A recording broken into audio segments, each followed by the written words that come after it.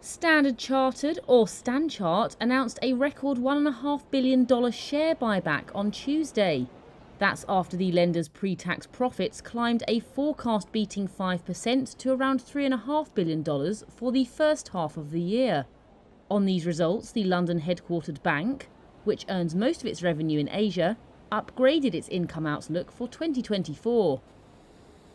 It now expects more than 7% growth in operating income. This bumper buyback, Stanchart's biggest ever, coming alongside the lifted guidance, emphasises the determination of CEO Bill Winters to boost the bank's shares.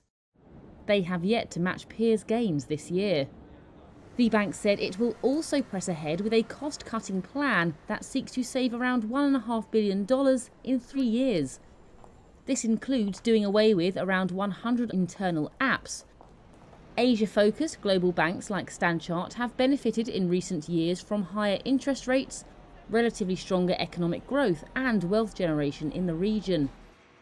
But in China, slowing growth and a property sector crisis have troubled Western banks, with signs of recovery being limited. Despite these mixed pressures, Stanchart shares rose in London trade following the lender's rosier results.